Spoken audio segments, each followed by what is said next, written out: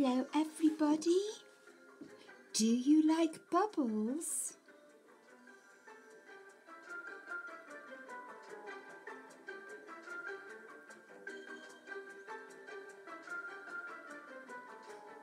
Yes?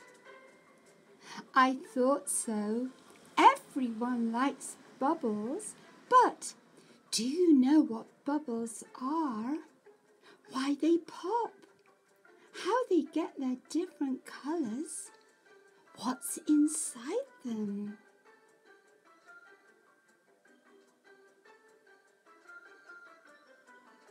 Well, we're going to try and answer some of those questions. Look,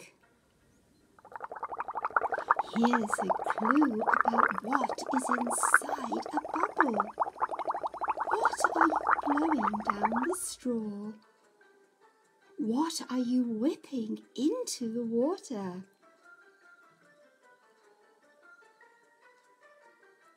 Yes, it's air, isn't it? Just like when you're blowing up a balloon. You're blowing air into the bubbles. But look, these bubbles float and they stay round. But these bubbles in fizzy water and fizzy drinks soon disappear. Why is that? Yes, it's all to do with soap, isn't it? Because when you add soap to water and blow bubbles, the bubbles stay very, very firm. It's because when you add soap, it forms a kind of skin round the air, trapping the air inside, and the bubbles stay bubbles for longer.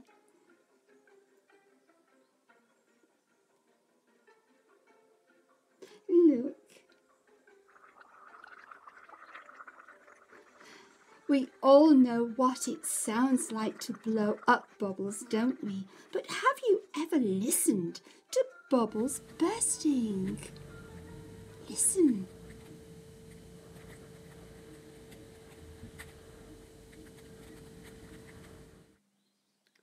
Yes, they do make quite a noise, don't they?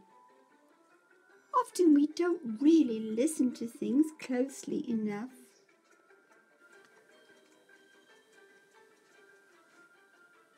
And often we don't look at things closely enough either. Just look at these bubbles. And next time you're helping with the washing up, take a closer look. Look at the shapes. Look at the colours. These bubbles are round.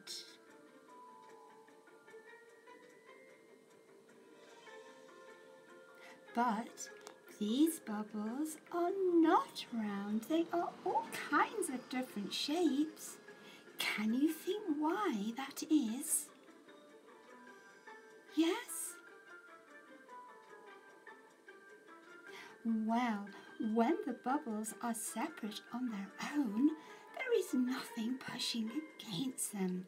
But when there are lots of bubbles, they squash each other, just like we would if we were all squashed together in a big crowd. And so they go into different shapes. And did you know that you can actually capture the shape and the colour of your bubbles on paper? Look, this is how you do it. Just blow lots and lots of bubbles into water which has soap and food colouring or paint, and then place a piece of white paper on top. Can you see the images forming? I'm not going to turn it over and show you because I want you to find out for yourself and to experiment with different colours and maybe food colouring and see if that is better than paint.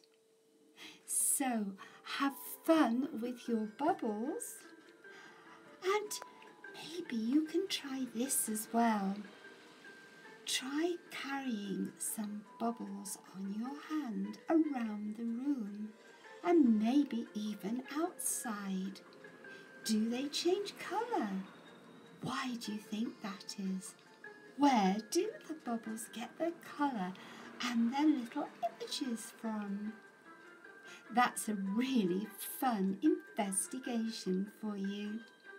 So, have fun with bubbles and see if you can find some more interesting things to do yourself.